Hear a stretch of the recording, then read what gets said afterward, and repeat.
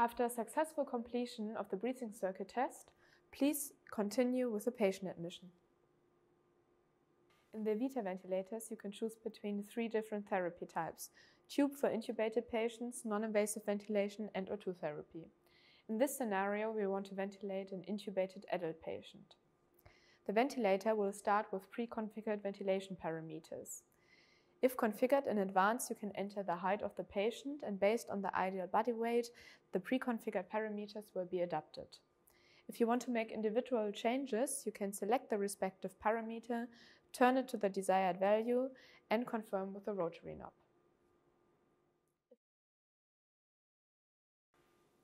If you want to start ventilation in a different ventilation mode, please select the ventilation mode and confirm with the rotary knob. Before starting ventilation, please check whether the alarm settings are appropriate for your individual patient. If you want to make individual changes, please touch the respective field, select the respective alarm limit, and turn it to the desired value. Afterwards, we can start ventilation by simply pressing on Start Ventilation and confirm with the rotary knob. Now we will show you how to adapt your ventilation settings in operation. On the top, you can find your patient category and your respective ventilation modes. You can adapt your settings for your ventilation mode in the lower part of the screen. Centrally, you can see your waveforms and measurements. On the right-hand side, you have further submenu structures and configured functional keys.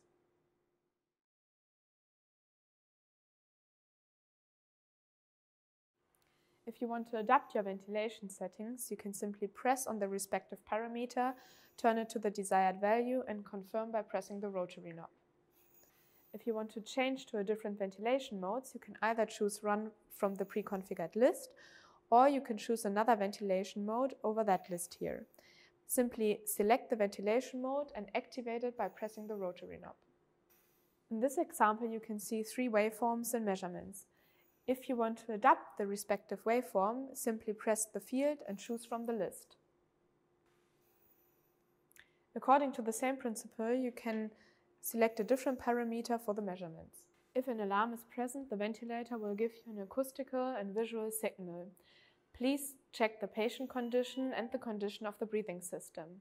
However, it might be necessary to adapt alarm limits during operation. Please press the respective parameter to enter the alarm menu. Select the alarm limit and put it to the desired value. You can confirm by pressing the rotary knob.